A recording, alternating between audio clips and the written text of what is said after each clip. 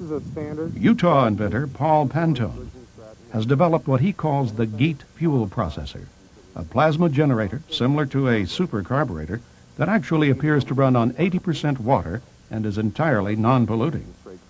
This device replaces the carburetor and exhaust and combines them as one unit, whereas this end of it acts as a miniature refinery, allowing the engine to run on everything from battery acid and water mixed to crude oil right out of the ground. This is Angola crude, a 39.5 gravity.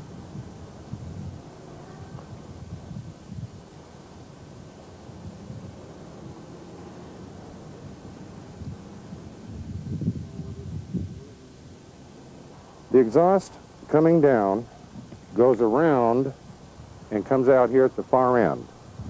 The center chamber draws some of the heat from the exhaust, plus this tube takes some of the exhaust gases, takes them up into the chamber and bubbles them down to the bottom.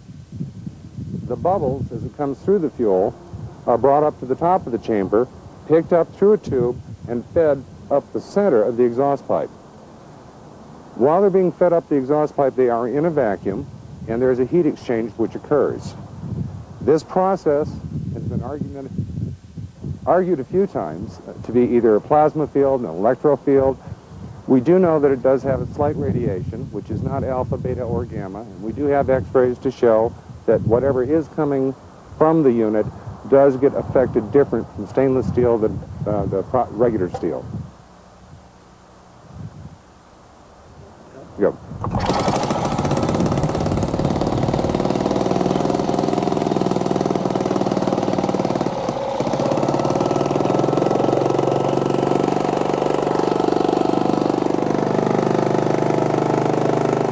When the temperature of the exhaust is the same as the air temperature going in from the air portion up here, normally 3% more oxygen coming out of the tailpipe than there is in the air we're breathing.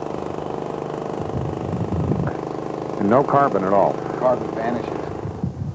I wouldn't say vanishes, I would say transmuted into some other substance, a lighter element, because we have an abundance of lighter elements here that are not explained from down here.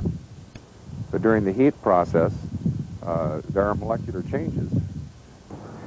After running this engine from 1983 until now, and many times we had it running 8.5 hours a day, we have never had to change the spark plug, change the oil, or clean it. We have taken the head off 3 times to inspect the inside of it, and it's been spotless.